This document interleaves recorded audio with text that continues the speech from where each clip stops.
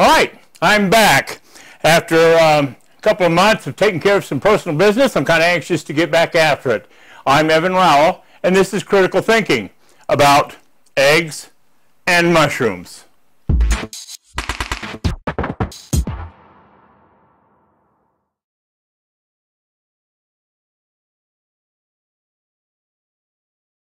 Okay, while I was searching around trying to find, what I wanted to do for my video on this time, I was looking at some eggs, and I had thought to myself, I've done raw eggs, I've done scrambled eggs, I've done cooked eggs, I've done all kinds of eggs, but I have never done hard-boiled eggs. Okay, so I thought this time I'd put up, there are 3 dozen hard-boiled eggs here, all cut in half, and the way that I cooked them was to put them in cold water, covering them with a ½ inch or maybe an inch of water, bringing the water to a rolling boil, turning the heat completely off, letting them sit for 12 minutes, and then putting the eggs in a ice bath. And that way they peeled fairly easy, and they hard-boiled perfectly, okay? And it is the season for plums, and so in this tray I've got plums. I've simply sliced them up into about 1/8 pieces. I don't know why these 2 plums here came out light colored like this. I'm not that much of a farmer when it comes to plums and that type of stuff. All of these were red. They were actually the black plums, but 2 of them came out light colored, and I thought, what the heck, well, we'll go ahead and do them anyhow. And then in this tray, as you can see, I've got mushrooms. Now, I've always sliced my mushrooms up whenever I've done mushrooms, and I was looking at this package of these small mushrooms, and I began to think to myself, I wonder what would happen if I tried to freeze dry these small mushrooms whole. And so I went ahead and did that, and as you can see here, this tray is half sliced and half whole, and these are the whole ones right here. And so that's what's going to happen here. My freeze dryer is primed, it's cooled, it's ready to go. These are going to go directly into the freeze dryer. And here in, I don't know, I'm thinking maybe 30, 33, 34 hours, I'll pull them out, and we'll go ahead and I'll try to reconstitute them. We'll see how they came out, and we'll go from there. So give me a couple of days, and we'll see what we got after these things are completely freeze dried. And we're back. It's been about 28 hours, give or take a little bit. It's not quite as long as I thought it would be, but the batch was very, very successful.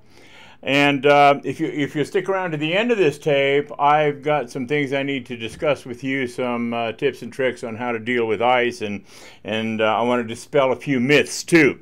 But anyhow, those hard-boiled eggs that I was anticipating, they turned out very dry. They turned out very well. However, they turned out extraordinarily fragile.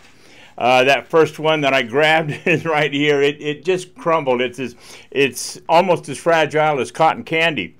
And but I did manage to get some of them out of there without crumbling them up. And if I'm real careful, see, I even broke that one.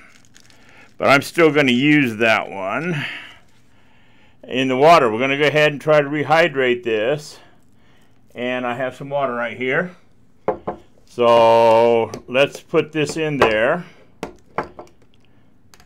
and see what happens. Okay, it's floating in there. I've got a yolk in a boat that's afloat in this little bit of water, and it flipped over onto the yolk side, but that's okay. We'll just go ahead and let it rehydrate. Oh, and the mushrooms. I was concerned about dehydrating, or freeze drying, I should say, whole buttons mushrooms, and this is what they look like. They come out just absolutely perfect, and if you the stem came right out of that. I can tell it's absolutely dry on the inside. But let's see what happens when we cut it in half. It actually crumbles. It does. And, well, so much for that one. But anyhow, I'm going to go ahead and put that half in there, and we'll give it a rehydrate. I suspect it's going to take almost to the end of this video to complete its task, but we're going to go ahead and leave it in there. Now, the other thing that I was worried about was how I was going to be able to pack these eggs, seeing as how they were so fragile. And I come across this idea of putting them back in the egg carton, very gingerly, but that's exactly what I did. And then take a larger Mylar bag. Yeah, they won't fit in the normal bags, large bags. I had to use a slightly bigger one. This is a 2.5 gallon size. And I've already packed one of them up. And the secret to doing this, and it worked out very well, because if I shake it, you can't feel anything moving around in there. And at the same time, I vacuum packed it just enough for the Mylar to wrap itself tightly around the bag without crushing it. And then I stopped and sealed it. And that's what I'm going to go ahead and do with this one. Okay. The mushrooms, well, they're pretty much as they are. They will go in a Mylar bag and be sealed and put into storage. The plums, the Black Forest plums, did very, very well. They came out and they are just as dry, and they crack like crackers. And here's something else I want to tell you. I want to discuss with you a little bit. There's a lot of people that I've talked to will go, "Oh my good Lord, look at there, he's putting things in a plastic gallon bag." Yeah, I do this all the time. I need people to get past their paranoia about food rehydration and pulling moisture in from the air. Number one, in the right circumstances, it can happen very, very quickly. But that has to be in the right circumstances. If you are vigilant with your freeze drying or your dehydration, whichever the case may be, and you stop the process before the food that you are freeze drying or dehydrating has a chance to sit there warm in regular atmosphere, it will absorb moisture right out of the atmosphere, and it'll do it very quickly. I've had stuff turn soft after only a few hours. But if you're right there to actually shut things down before they have a chance to sit, and then you pull them out, and while the product is still warm, you put them in these plastic bags. These plastic bags will prevent any moisture from getting into the food for 2 or 3 weeks. Okay, so these are not by any means long-term storage. They're not even really short-term storage. They're very short-term storage. I do this quite often because a lot of times I have to freeze dry something and then keep it while I freeze dry something else that I intend to put in the same Mylar bag as a full meal. As a matter of fact, I'm working on tacos right now, and that means putting together the ingredients, the meat, the seasoning, the sour cream, the tomatoes, and all of that, and that's taking several batches, and that's in the works. And so I have a great deal that I'm keeping in the plastic bags. But as a matter of fact, a while back I found one of these bags that had some dried, I think, chicken in it, shredded chicken. I was using in an experiment, and I put it in the bottom of the box, and I forgot about it. 4 months later, I opened it up. I smelled it. It smelled fine. It was still dry as a bone. And I even went up and rehydrated it and ate it, and it was just fine. Being in that plastic bag for over a month didn't affect it at all. Okay, so with that, the mushrooms were a success story, the plums were a success story, and the eggs, they were a success story in as much as they dried. Like I say, they were very fragile. But I think that they are a success story because I did rehydrate one of these a little bit earlier. I'm doing this one just to show you how they turn out. And they do maintain that traditional egg or hard-boiled egg flavor. Okay, and that's something that can't be said for raw eggs or fried eggs or scrambled eggs or something like that. When I rehydrated this one, it did have that egg flavor, which is what you want if you're making something like egg salad for sandwiches. Okay, it works very, very well. And so you can even hard boil them, freeze dry them, and then crunch them up a little bit if you don't want to keep the whole hard-boiled egg shape, and package it that way with the intent that you'll rehydrate it later on and use it in egg salad. So with that, if I had that in mind, that's exactly what I'll do. But other than that, I don't think I'll ever try to maintain the hard-boiled egg shape again, because I don't think that they will work out if you want to make deviled eggs or something like that. You'll probably end up just crushing them up anyhow. So with that, these hard-boiled eggs, they worked out pretty well, but I don't think I'll, make a habit of doing that. The bag, like I said, we're going to go ahead and seal these up. Well, I'm going to have to wait till later because I don't have any oxygen absorbers. So with that process was somewhat of a success. I was satisfied with the way things turned out. This does have an oxygen absorber in it, a 300 cc, and it's ready for the shelf, and it'll last for a very long time. Okay, I took a little bit of break there. I had something I needed to do. It's been about 45 minutes. And I went and got some oxygen absorbers. But first I want to check this rehydrated egg and mushroom. I'm quite sure that it's done. Okay, so we'll grab a little spoon here. And because this egg flipped over and it's been floating around in water, that white, or that egg white, is completely rehydrated, and it has about the same texture. It's a little more broken up because of the way it was when it was dried, but it's still spongy. It still feels like a fresh freeze-dried, or a fresh hard-boiled egg. So to give it a little taste, not bad, not exact. There is a little bit of toughness to it, but overall it's good. If I were to mix that up, and here's the yolk, yeah, really good. It's got that hard-boiled flavor. If I were to mix that up, it would make an excellent egg salad sandwich, okay?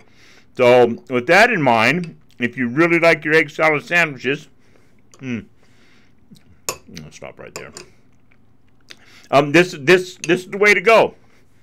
I'm making a mess. Oh well, anyhow. And that mushroom is absolutely rehydrated. Of course, I knew that was going to be the case. Here's the stem, unchopped. It's nice and spongy, and it's perfect. It's perfect. So anyhow, the eggs, that's preference. But the mushrooms, I love mushrooms, and they came out just exactly as I would have expected them to be. Okay, so with that, because I have that 300 cc oxygen absorber, I'm going to go ahead and do this. And I guess the main reason I'm even doing this is I want to talk to you about this handheld sealer. This handheld sealer does an absolutely wonderful job of sealing Mylar bags and the plastic bags that these oxygen absorbers come in. But there's something that if you're going to get one, or if you have one, you need to understand that I set it at 160 degrees. Any hotter and it'll melt this Mylar. It'll tear it. Any cooler and you won't get a good seal. So 160 degrees, set with the little dial here. And once that green light goes off, it means that the temperature has been reached, but you still want to wait about 15 minutes before you try to seal anything with it, so that the heat evens out amongst the whole bar. If you try to seal it as soon as that green light goes off, what happens is the bar right around where the heating element is gets really hot, and the rest of it stays a little bit cooler, and so it'll act like it's 170 or 180 degrees. So let it sit for a while, But now that I got that oxygen absorber in there, and I'll show you why I love these things.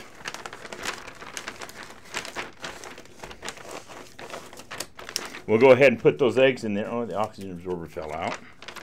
Put that back in there. I'll fold that up a little bit. I found that's the best way to keep that edge straight and wrinkle free while I use this sealer. And I like this because it's wide enough to handle a 2.5 gallon bag. So I'll put that seal over the whole of it. See if I can get it in there without melting it. Okay, see, now that's why I usually don't have this much trouble. I guess it's only because I'm trying to make a video that it's going to give me a headache. Okay. Take it.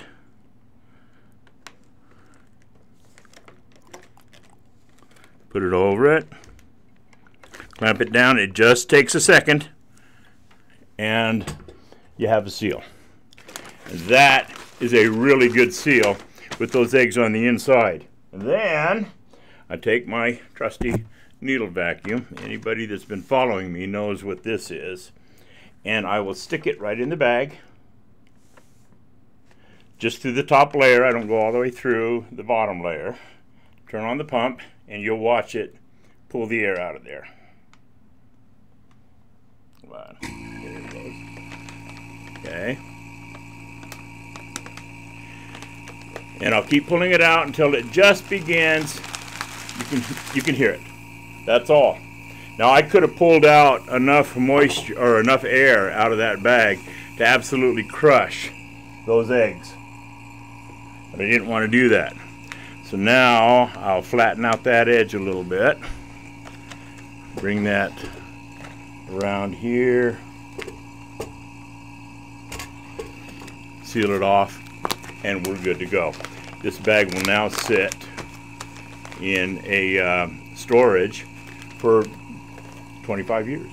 It'll sit there for a long time. Okay, turn this off. Now with that, I have something I'd like to discuss with you. I want to dispel a few myths. I want to talk about basically the ice that forms inside your freeze dryer. And I want, my goal here is to make everybody calm down about how much food they put in the freeze dryer and how thick that ice is when you take the food out. Okay? The bottom line here is that that ice is not going to damage your freeze dryer.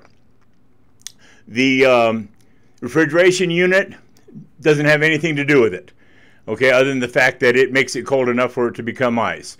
The vacuum pump, it doesn't care how much ice is in there. It's going to maintain the vacuum no matter what.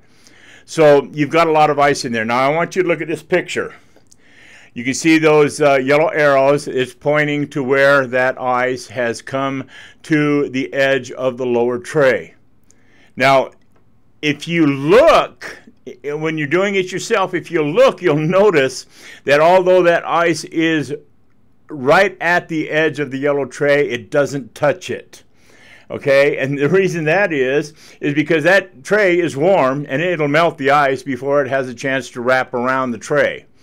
Okay, now a lot of people will think, well, gosh, what that means is that it's going to melt the ice and it's going to resublimate and it's going to float around as evaporation, and the computer's going to read it as not being a done batch, and yada, yada, yada, and so on and so forth. Nothing could be further from the truth. When that ice gets down and touches or gets really, really close to that bottom tray, it melts, it goes to the bottom of the barrel, it refreezes, never to bother the cycle again.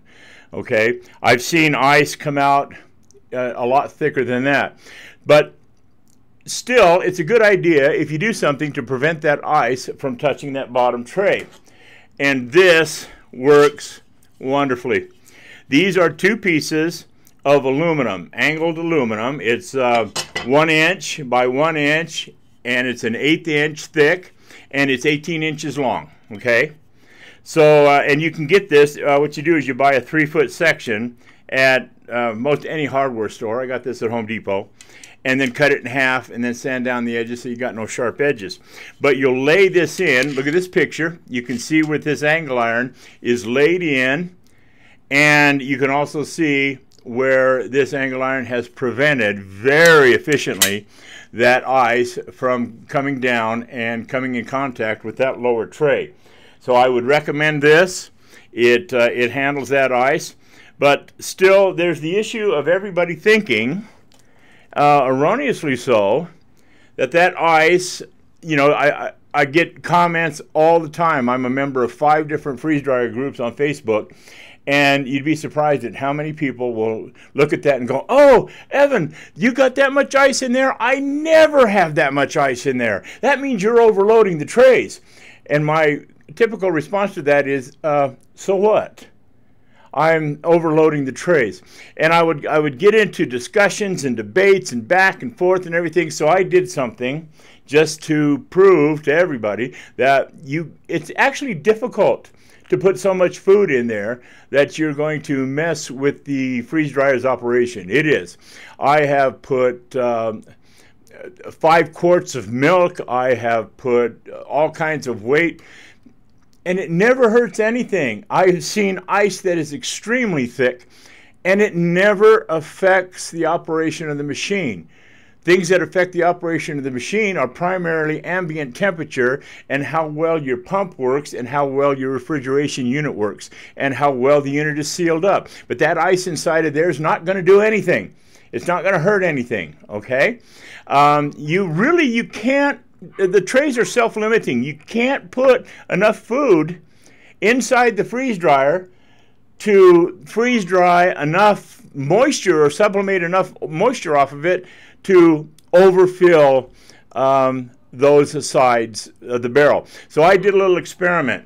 I took 4 large cans of refried beans, which amounted to over 7.5 pounds in 2 trays. And I took 2 3-pound tubs of sour cream, and I put them in 2 trays. And here's a picture of them. Of course, this is a picture after they've been freeze-dried. And the only special thing I do is I'll take a butter knife and I'll make those little grooves up and down, cutting it into sections so that you have more surface area and it will freeze dry more efficiently. But you know, I took that out, and when I took it out, look at this picture. That's the most ice that I have ever accumulated in a single batch. That's actually pretty heavy, but it still didn't affect the batch. It still didn't do anything. People seem to think when they think of freeze drying, they think of the food going into the freezer or into the barrel, freezing, and then when the vapor sublimates off, it comes in contact with that steel inside barrel, and then condenses and freezes. And that's exactly what happens in the beginning. But it doesn't take very long for that vapor to form an ice sheet on the inside of that barrel. Okay? But that doesn't change anything. The moisture still sublimates off the food. It still floats around in there because there's no air movement. Remember, by this point, the vacuum pump is not pulling any air. It's just maintaining the vacuum. So there's no air pulling moisture into your pump that's not already there. But anyhow, even with a thick layer of ice, the moisture from the food, any that still needs to sublimate off, is going to sublimate off. It's going to float around inside your barrel until it comes in contact with the ice sheet. And the ice sheet is cold enough that the vapor will condensate on it and it will immediately freeze. So there's really no argument about, oh wow, there's too much ice or you're overloading your trays. I still subscribe to putting no more than 2.5 pounds of food in the trays because of the amount of time it takes to freeze dry it. Okay. However, as you can see with these refried beans, as a matter of fact, I've got them right here. These are 4 packages of refried beans. They are absolutely dry. And then here are 4 packages of sour cream. Okay, these I put in packages like this because I'm going to use them in a future video, probably my next one, where I talk about doing tacos and tostadas and being able to package them like this without damaging the taco shell or the tostada shell. So anyhow, if you look at this picture, you'll see that little tiny button in my hand. After all of that, after the food was completely dehydrated, and it took a long time. It did take over 43 hours total to complete it. And when I took it out, I found that the beans were absolutely dry. They were, except for that one little button, and I felt it underneath. I could feel the cold spot. And so I poured it into a pan. I sifted through it, and by golly, I found it. And normally, that little tiny button, I wouldn't have cared about it. I would have went ahead and packaged up the beans anyhow. But because I did find a button, I went ahead and put it in the freeze dryer, or in my dehydrator. You can see the picture here. I left it in there for 2 hours. I took it out while it was still warm and put it in these bags. And that's pretty much like sand in there. There is absolutely no moisture. So when people tell you that a freeze or a dehydrator will leave 1 to 3% moisture in food, well, I don't want to insult anybody, but they're just wrong. Okay, freeze dry or dehydrators have been completely 100%ly drying food for as long as there's been dehydrators. That's what it does. You leave it in there long enough and it'll dry it dry. Water cannot handle 120-degree temperatures in moving air. Okay, that moving air will carry away that water very, very efficiently. It'll do it faster, and it'll do it with less energy than a freeze dryer will ever be able to do it, because the freeze dryer, that last little bit in the center of the foodstuffs that is not frozen anymore, the freeze dryer has a very difficult time making it come out, because it may sublimate, but it doesn't actually leave the food so that it can come in contact with the outside or the inside of the barrel and condense and freeze. So don't worry about that. Please don't worry about that. Just put your food in. Try to maintain 2.5 pounds per tray in a medium freeze dryer. Put your food in there and let the freeze dryer do its thing. As a matter of fact, I had somebody who was doing a little research, and I can't remember who it was. He messaged me and says that even at that amount, which was, oh, by the way, there was over 18 cups of water in that ice. Okay, that's how much water came out of those beans and that sour cream. 18 cups. That's a gallon. That's 5 quarts or more than 5 quarts. And it didn't affect the machine at all. It didn't hurt anything. It didn't bother anything. Didn't change anything. And because I use these pieces of angle iron at the bottom of the tray, you can see at the bottom of the tray where this very effectively stopped that ice from touching the bottoms and sides of that tray. Don't let anybody tell you that there is something wrong with overloading your trays a little bit. Again, I don't recommend it. It will take longer to dry. But if you've got a little tiny bit left and you don't want to waste it and you don't want to put it in the refrigerator, stack it on the tray.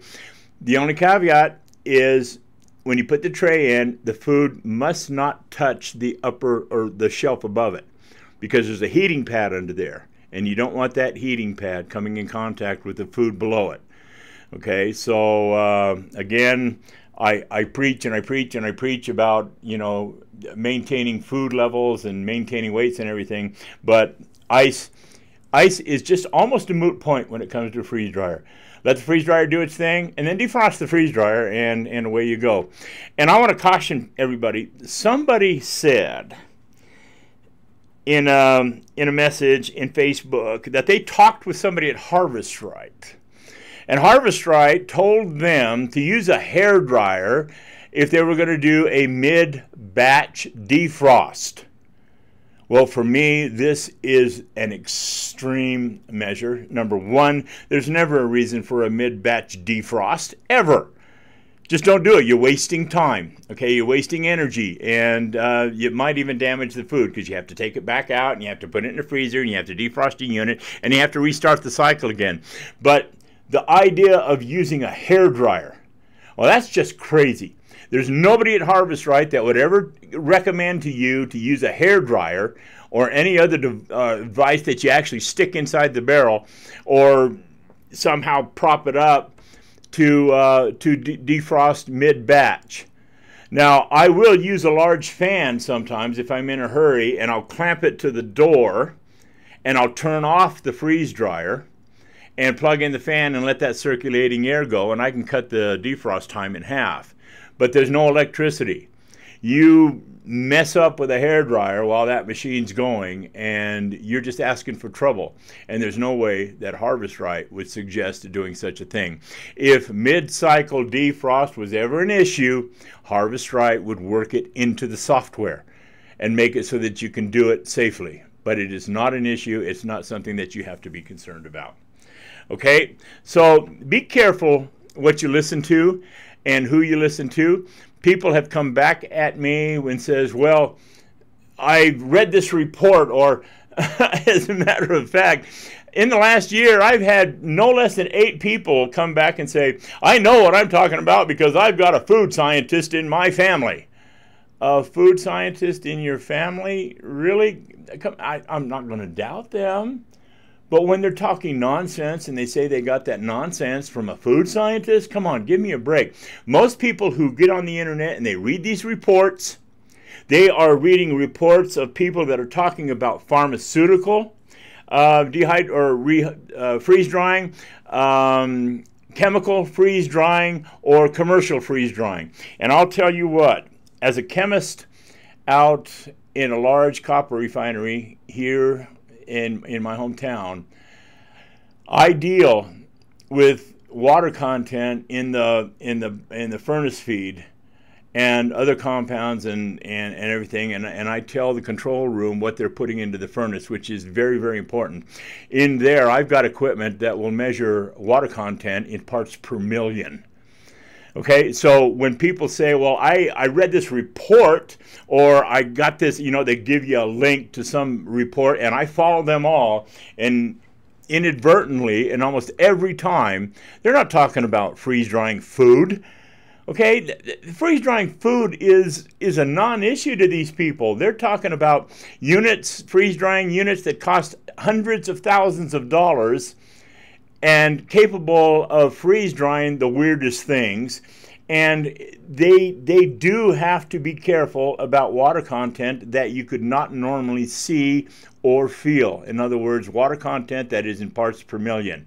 And don't ever let anybody tell you that you cannot freeze or you cannot dehydrate food down to 0, because I do it all the time. And if anybody's ever tried to dehydrate peas from start to finish, they come out looking like little tiny shriveled up rocks, and they're just about as hard.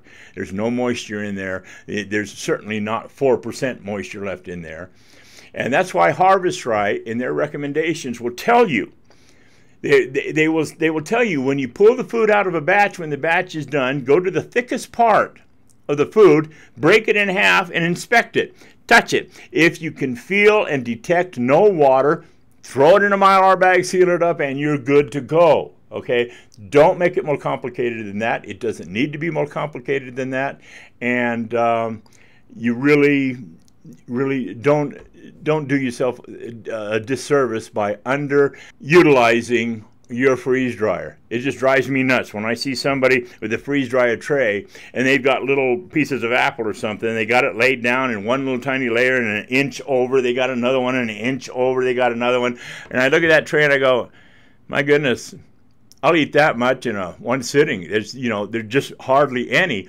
And then they come back to me and wonder why their water content is never as much as mine. Okay? So just be intelligent about that.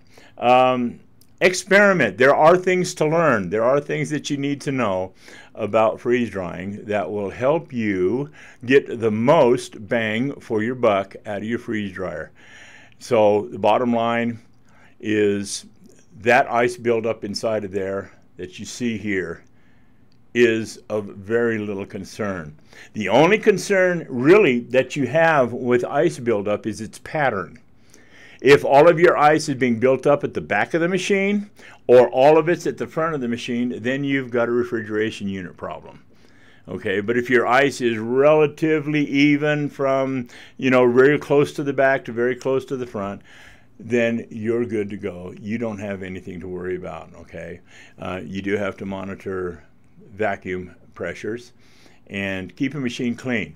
I always clean and defrost and clean my machine between every cycle, and I change the oil in my oil fill pump about every 5 batches. It stays that clean. If you clean and take good care of your machine, that's not something you're going to have to worry about. So with that, I hope you've learned a thing or two. I hope that you'll subscribe.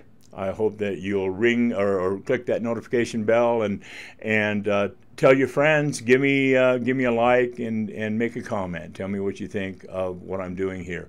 My next video that I'm working on is, like I say, how to do tacos and how to prepare and package the taco shells so that when you put a slight vacuum on them, you don't crush them. And many people would say, well, then don't put any vacuum on them at all. But that means as the bags are shook around and as they're stacked, as they're packed into boxes or something, the shells are going to get crushed anyhow. So you need to do something with them so that they're not crushed. I'm working on that. I'm developing a way to do that, and I've had some real success. So stick around, hit the notification bell, and I'll see you when I come back. Oh, and one more thing. I am a professional photographer. You'll see my website here somewhere. I'm not sure where I'm going to put it on this, but I really like it when my subscribers go to my website and check out my photography, especially my fireworks and my water drop and my landscape. I'm pretty proud of that stuff, and I think you might be impressed. In any case, I'd appreciate it if you'd let me know what you think. Until then, I'm Evan Rowell, and this is Critical Thinking about eggs and ice.